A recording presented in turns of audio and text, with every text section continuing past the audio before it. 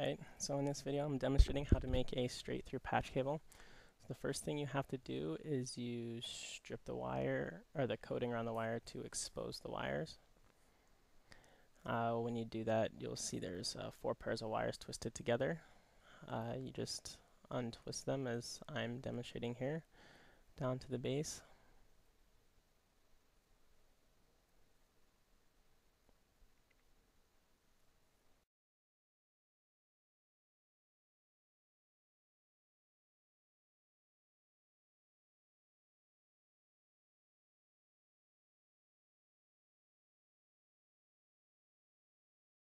Alright, then here I'm straightening the wires a little bit so they're a little easier to work with because I have to organize them in a certain order.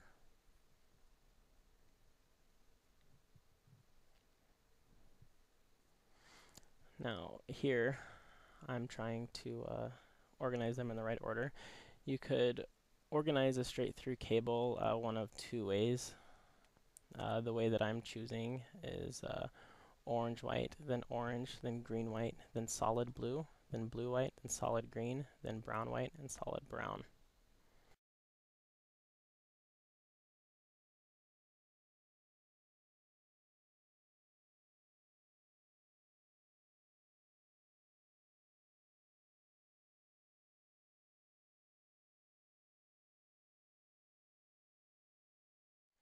And once I appear to have them in the order, I'm going to go ahead and grab a snipping tool and snip away to make them smaller so I can terminate them in an RJ45 connector. To get them all snipped, I check to see if snipping them got them out of order, and I try to straighten them a little bit more so they're easier to terminate. And I'm checking for evenness, like a haircut. When I see that a couple wires are a little longer, I try to snip the access off. And then now I continue to make sure they're in the right order.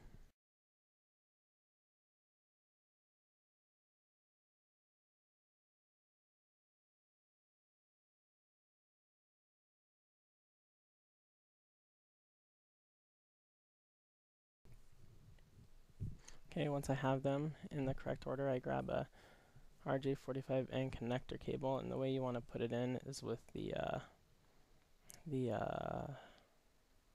end with a tab opposite of you.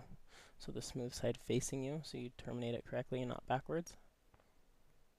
As you can see, this is a very long, it's a very tedious process to try to get everything to work out the way you want it to.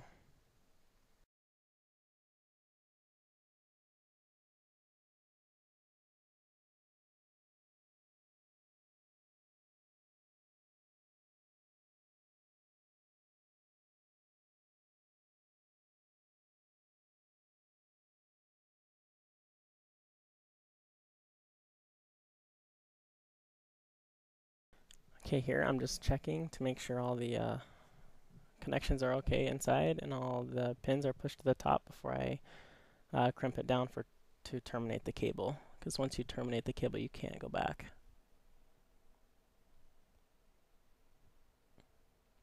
And here I am finally terminating it right here.